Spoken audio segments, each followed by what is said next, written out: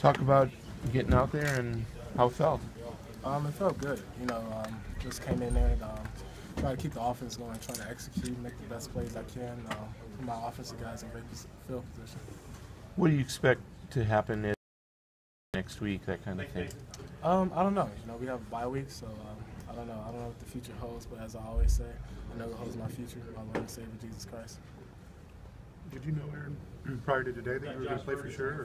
No, actually I didn't. I just stayed prepared like every week and just stay prepared, just like I always do. And then when my time was come, I was ready. Who told you you were going in? Coach Keith. What did you see from this team today? I mean, a lot of people have been writing this team off, and you guys put out a pretty good effort. Yeah, you can tell we fight. We don't give up. That no matter what the outcome is, no matter if it seems like the game is over, we continue to fight. And that's what we've been doing these last few weeks, actually, just fighting. And we finished off, unfortunately, with the pick, but you could tell we just finished it. You have some nerves out there. This is a tough environment to get that first game action of the season. How are you feeling, like butterflies wise? It wasn't no butterflies actually. It was just I was more tired than anything. Tired. I think I need to get on the treadmill a little bit more. Being able to kind of get some stuff going with the offense there in the fourth quarter once you came in. It was good, getting a rhythm. I feel like with any dual threat, is getting them in a rhythm from running the ball, then get them comfortable, and offensive guys just helping me out. We were just in great field position. We just kept it going, and just like any other day. What's it been like this season for you? Did you just kind of expect, okay, I'm going to have a red shirt this season, or in your mind, just got to bide my time and see what happens? How did you kind of approach all this?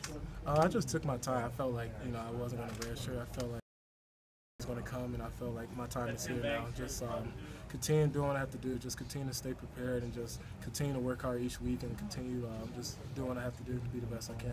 Was it ever frustrating or kind of losing your patience at all? I mean, sometimes, as an athlete standpoint, you want to play and you see some things that you can do. Wait and then just the best I can. Where do you feel like you're at in terms of your ability to throw the ball? Do you feel like you're to the point where Big Ten teams are going to have to respect your ability to pass right now, still kind of run with you in the game? Where passing wise right now? I feel very comfortable passing wise. I feel down the road, of course, that they're going to have to start and respecting the run, and that's going to make it a little difficult, I feel, for the defense wise. But I'm not looking for just to try to trick the defense. Just go out there and do what I have to do for the play call.